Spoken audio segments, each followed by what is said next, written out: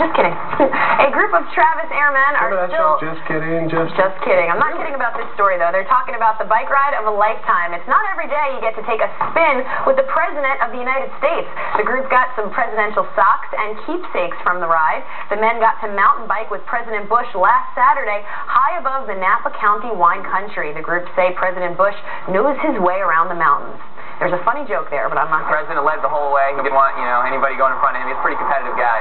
He's a fantastic mountain biker. We were flying down pretty steep embankments, going through the mud, through the water pit. But no doubt, the president was fantastic. I mean, he's good enough to be an intermediate bike racer. I mean, he was that good. He was one of the few people who didn't crash. It was more about fitness and going for an exercise, an early morning run, non-political. We weren't sure it was really going to happen until it was over, so we were told to keep it real secret, so we couldn't even tell our families about it. That's pretty cool. Look at those pictures. Very, very cool. But you may remember the president was also here visiting with